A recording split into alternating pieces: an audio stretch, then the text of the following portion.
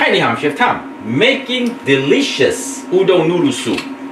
Well, first I got a pot of water, just lightly boil, almost like a simmer. I got some quail's eggs. I'm gonna give them a quick boil, maybe like 2 to 3 minutes. And then we're gonna peel off the shell.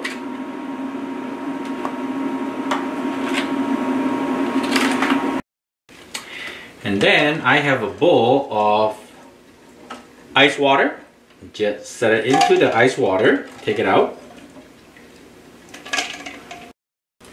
I use a spoon, just give the egg a gentle, quick crack like this.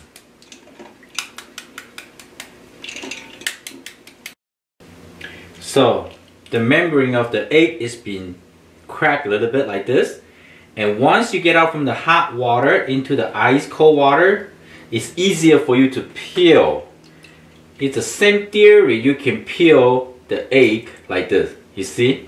Because quail egg is delicate, very gentle to peel. And you can sometimes soak into the water, it's easier, you see that? Once you pick off the membrane, they will just come out like this. Sometimes, my dad taught me this. You can give them a quick roll, like this. And the first you gotta find the shell with the membrane, like this. Once you got the membrane out, it will just follow through. If you want to struggle a little bit, just soak into the ice water. See, the ice water will help. Here, I got this Chinese 韭菜, which is the leek. It's almost like a nara green and the garlic chive. It's really good for stir fry or making soup. So I'm going to add a little bit of vegetable cooking oil. We're just going to give this garlic chive saute for a few minutes.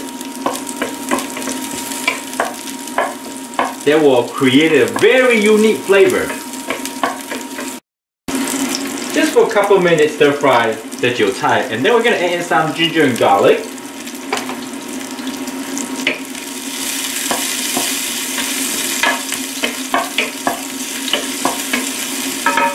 I'm looking for my vegetable that I can stir fry. This is the oyster mushroom.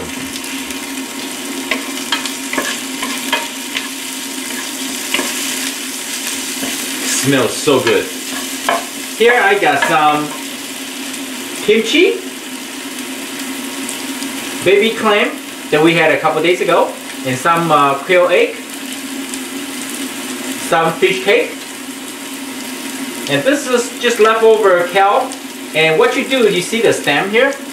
You can just use your finger to peel off the leaf. Kale is actually really good for spiciness, stir fry. They have a bitter taste. But we'll combine all the unique ingredients. Oh, look at that. So beautiful. Oh yes. Smell amazing. Alright, well, so just give them a little sherry cooking wine, or you have any kind of cooking wine. Mirin cooking wine is fine. 2 drops of soy sauce. We just want to give this unique stir fry a really nice flavor. And now we're gonna add in stock. I just add in 6 cups of just plain water and some dry anchovy. Give the stock a really nice flavor. Or you can add bonito, will be fine. And I have some Korean crushed red pepper. I'm just gonna add it in. Give them a unique flavor. And kimchi. Kimchi go first. We want the stock to have like kimchi flavor, garlic chive, mushroom, ginger and garlic. So that's our first base. And the rest we can wait.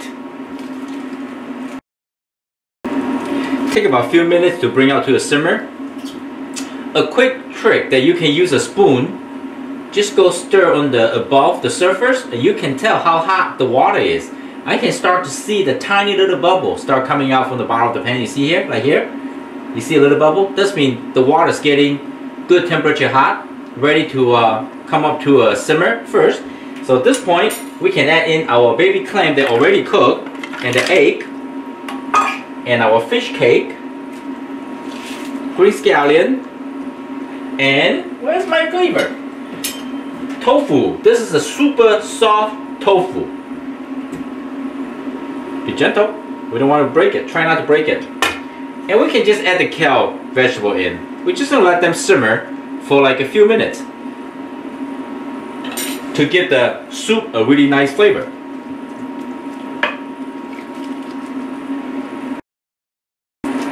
Home cooking is all about utilize any ingredient that you have at home and create the best dishes you can be. So all this ingredient here, we don't require a boiling strong heat to cook, right? So just a low heat simmer will be good enough. So now we're gonna give them a taste. Look at that. Look at the broth. So yummy. I can tell. Wow.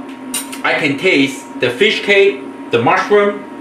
Believe it or not, I taste the kimchi, strong flavor on kimchi, which is what we wanted, and everything else good. You can season now with a pinch of salt. How much salt you're gonna put in determine the first time that you taste that. I think this is good enough.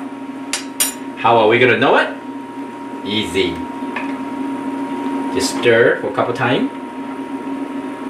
And then we're gonna taste again. Yes. That's spot on. That is the flavor that I want. Alright, so this is good. Now we're gonna let them simmer for maybe 3 more minutes. And in the meantime, I have a pot of boiling water. I'm gonna cook some udon noodle.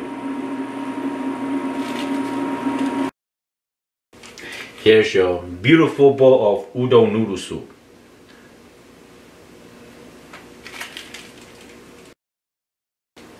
Please subscribe and comment. I'm Chef Tom. Thank you for watching. I will see you next time. Bye.